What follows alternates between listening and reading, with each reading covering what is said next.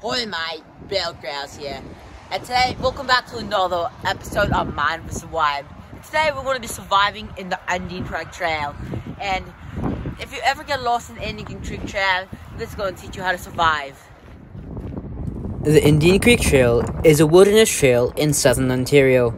Although it is remarkably beautiful, it is known for its dangerous conditions and wildlife. We recommend that you do not try this at home, as people in this video are trained professionals. This lake here right in the Indian Creek Trail is a really important place you need to be if you get lost in the Indian Creek Trail. It's a really big lake with many different species of wildlife. There's like fish, birds, snapping turtles, and a lot more for nutrition. If you ever need to travel, you can always have a boat. It's a good way of passing by. And if you're in a wildlife situation, water is the most important thing you'll ever need.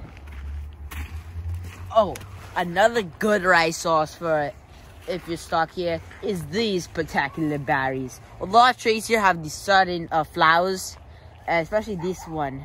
They're actually really nutritious. When I'm around here, I usually pick them up. They're actually really good. Like, get a really good look at it. Really good, bro. However, there's certain types of berries that you shouldn't eat, especially this one. These berries, they might look really delicious from the outside, but these are actually very poisonous. I found another marvelous thing. I found a beehive. Isn't that cool? Like, let me shake it out of the honey.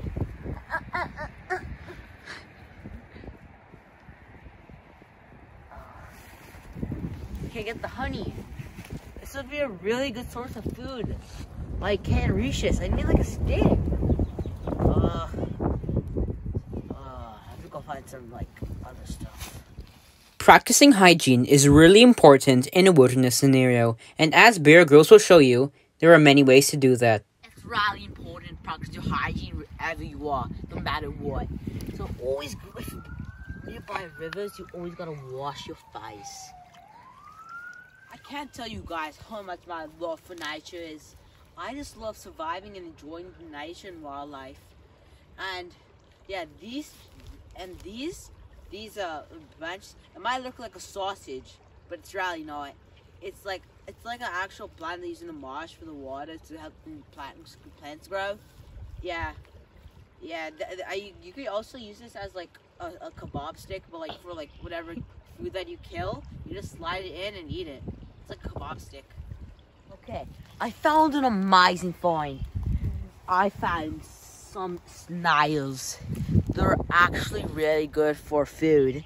When I used to survive, I used to always eat snails. It's like, look at them. But I'm not gonna eat the snails today. I think because I'm not actually trying to survive out here right now. But if I were to try and survive, I would be eating the snails. Yeah, gotta put them where they need to be. You can say, well, I'm in these really shallow grasses, and this is actually really dangerous. I wouldn't recommend you guys doing this, because there could be lots of dangerous creatures like snakes. The northern goddess, I put a picture right there for you, and other different species in Ontario, like other different snakes, and there's one snake that's very venomous. It's the Mustang rattlesnake.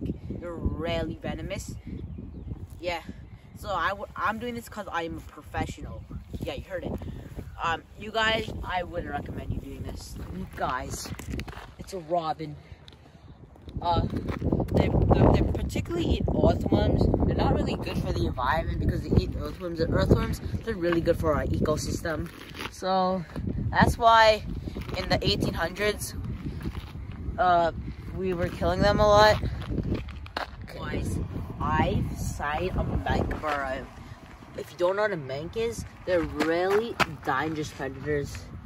Look, get like a nice shot on it. I'll put up a picture of how a mink looks like. It's a big ass burrow. Like, I could like put my whole arm in there. I don't know if it's still there, so we gotta like head moving, because minks, they're really dangerous animals. They eat mice, rabbits. They can eat animals 2 times as big as themselves. We have entered the most dangerous part of the Indian Creek Trail, the woods. Look how big these trees are. Right over here is shagbark tree. It's called shagbark because the bark is really shaggy and it's made out of bark. Like, if you're gonna make a fire, this is really good bark to make it with. Like, shagbark was really good. I can't explain how good shagbark is useful in the wild. This tray is actually really flammable and really edible. You can also eat this. Really flammable. As you guys can see right now, over here right now, this coyote footprint. If you get a closer look at it, it's a coyote right there. It's almost the size of my palm. Get the comparison? It's half of my palm. That's honestly incredible. This tree right over here fell over, and like this tree is bent in half. I find that pretty cool, not gonna lie. As you know, a woodpecker, I'll put on the screen over here, right there. The woodpeckers, they make holes in the trees so that for shelter, and I'm pretty sure 87% positive that is a woodpecker hole. As you can see on this beautiful tray right here, if you go into the rally bottom, you can see it's called moss. Moss right here. It's pretty nice. I love moss. It's a really good card. If you play Minecraft, you obviously know what moss is. If you don't know what moss is, I'll put it on the screen. Right here, there's moss. Moss tells you if you're going north. If you see moss, it's more likely that you're heading north. Yeah, that's pretty cool. And this bark is significantly cool. An important thing to do in the wilderness is make a shelter from the rain and wind. So today I'm going to teach you how to make a teepee. So first you want to collect a big stick, okay? And then when I'm going to use this tree for example, and I'm going to put it right here, okay? Right there, okay? You want to like put it there. You want to make it at least big enough, okay? You want to hold it there. Yeah, right there. And then you want to just keep on putting sticks around that one particular tray. And the finished product would be a teepee. I spent about 1.5 hours on this, and I'm about done. I'm gonna put the final stick right over here, and it's connected there. Yeah. Just look how inside the teepee turned out. Like, I'm gonna do a teepee tour.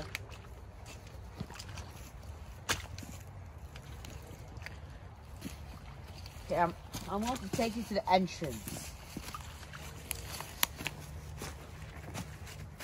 Okay. So, when you come right here, look, there's at least put like 60 sticks in this whole thing. Okay. You go in here. It's the entrance. You go across. This is where you'd be probably sleeping. It's like a big place. You could like fit like at least 3 people up in here, and it could protect you a lot. And here I made it really sturdy that it won't be able to fall. Like, oh, it's really sturdy. No wind cannot move this if you like put so much sticks together. Yeah. This is from outside of the teepee. I will admit, it's pretty good. Look at all the space we have. It's so spacious. As you can see, this is the eastern dry squirrel right there. I'm gonna approach it.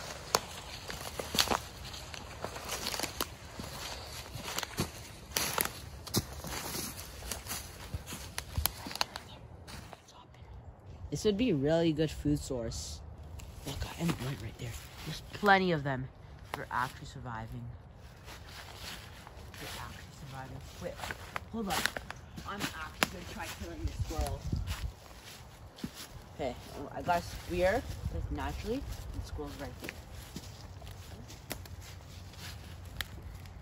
This is really good food source. And if I catch it, I'm gonna show you how to make a fire and just cook it.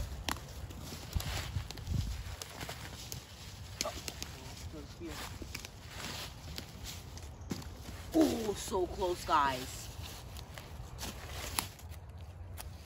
Oh, if you follow all of these tips in this video, you will be able to survive in the Indian Creek Trail.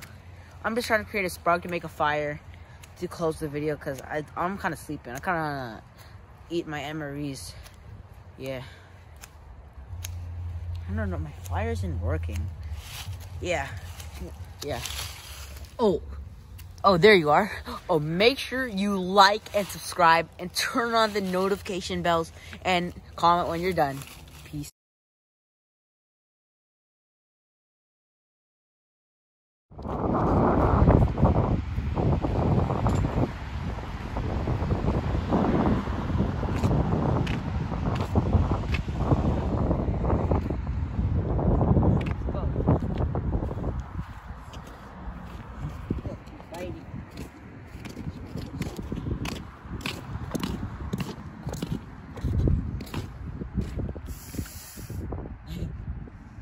Don't, they're laying there. What do you think of that, Bear Grylls?